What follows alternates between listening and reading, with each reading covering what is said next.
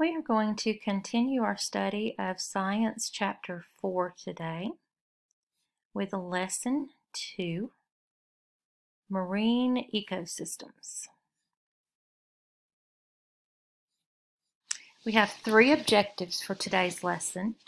At the end of the lesson, you should be able to list 3 abiotic factors that shape marine ecosystems, describe 4 major ocean zones, and describe 5 marine ecosystems. All right, you're going to come back and watch the study jam on aquatic ecosystems.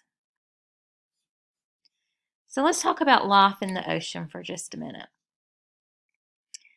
Within a marine ecosystem, there are abiotic factors and biotic factors. Remember, abiotic, no life, absence of life.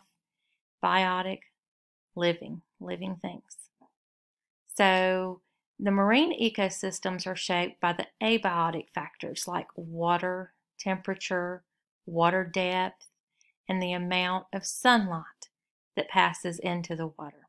And all of these are very important. You have trillions, trillions of plankton that live in the ocean. Plankton are these microscopic tiny organisms that float near the surface of the water. And I said something, they are microscopic sometimes, but not all the time. So tiny little organisms that float near the surface of the water. Well, let's take a look at this water depth graph for just a second.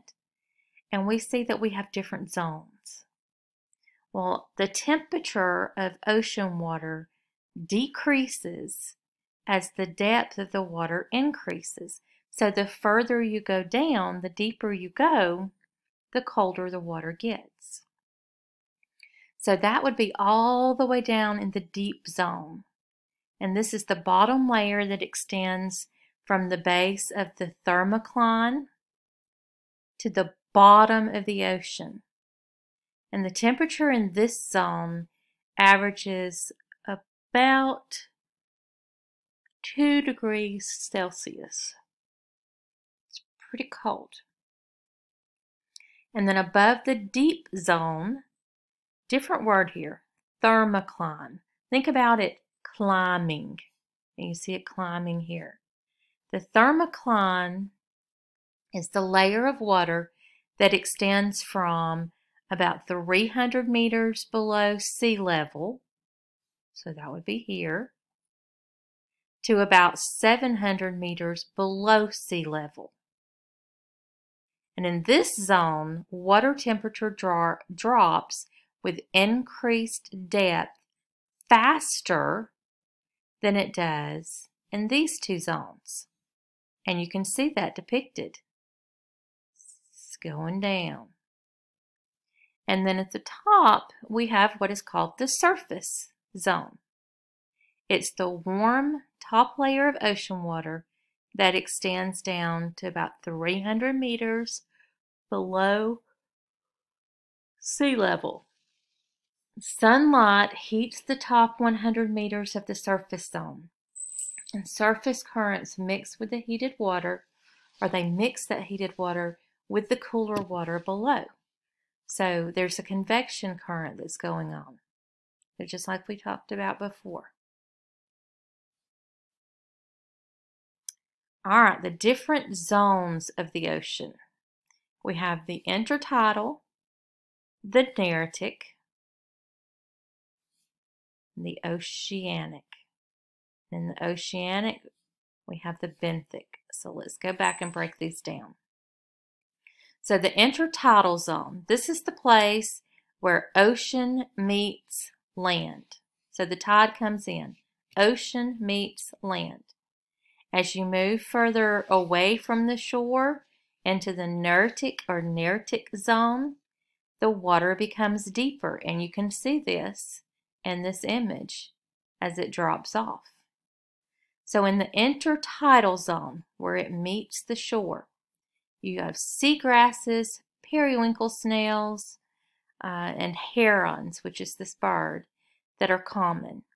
Sea stars and anemones often live on the rocky shores, while clams, crabs, snails, and conchs are common on sandy beaches. So that is the intertidal zone. The neritic zone, although plankton are the major producers in this zone, seaweeds are common too. You have sea turtles and dolphins that live in the neritic zone, and other animals like coral, sponges, colorful fishes. All of these creatures contribute to a vivid seascape. And you can see this tiny plankton, and they've blown it up here. And as we learned with our food chain and our food web, plankton is very important.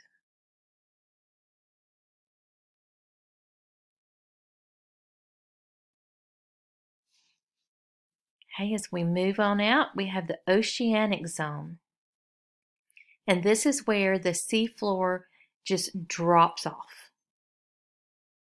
Think about in the movie Finding Nemo, which, by the way, we're going to watch that further on in the week as educational purposes. And you will be able to distinguish all these different zones that you probably didn't know about or think about when you first watched the movie. But the oceanic zone, I mean, it just drops. Remember when they went to the edge?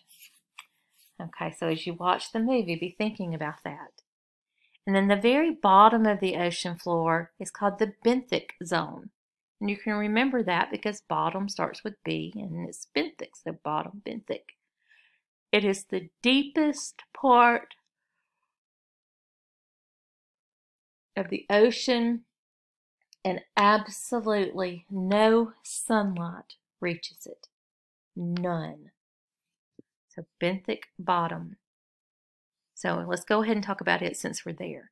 So you have organisms like bacteria, worms, and sea urchins, and all kinds of magnificent life out there that we've not even discovered yet. These things thrive on the deep sea floor, even without sunlight. And as we move up, we have the oceanic zone. Let's remember where it drops off. You've got many unusual animals that are adapted for the deep ocean, like whales, squid. You can see the shark there, sea anemones. And then you have these fish that glow, and they are found in very deep, dark water. It's called bioluminescence. If you've ever been to the aquarium, you've seen these jellyfish. So those are the ocean zones. So a little bit closer here. The intertidal area, remember, that's found near the shore. The tide meets the shore. It includes mudflats, sandy beaches, and rocky shores. The coral reefs, these are found in warm, shallow areas of the neritic zone, and they provide homes for many marine animals and plants. Estuary, that's a cool word. This is an area where fresh water from rivers actually spills out into the ocean. And plants and animals must be able to survive in this constantly changing concentration of salt. So they're specially developed to do that. And then out in the middle of the Atlantic Ocean, there is this huge floating raft of algae. It's called the Sargasso Sea. So it's not really a sea, but it's a sea of algae. And then polar ice. The Arctic Ocean and the ocean around Antarctica have icy waters that are rich in nutrients. And they have an abundance of fishes, birds, and mammals. And you learn this as you watch the videos last week when we went to the Arctic. All right. you're going to log into BrainPop and watch 2 Brain Pops and complete the quizzes on oceans and coral. And when you've done that, you have finished lesson 4.2. Now, as I said earlier, we're going to watch the movie Finding Nemo over the next few days. And you're going to find that movie on the following slide. So this is how you'll get back to it. You will also watch the Bill Nye videos after Finding Nemo later. So here is Finding Nemo. This is Bill Nye Wetlands. This is Bill Nye Rivers and Streams. And then our next lesson will cover freshwater ecosystems.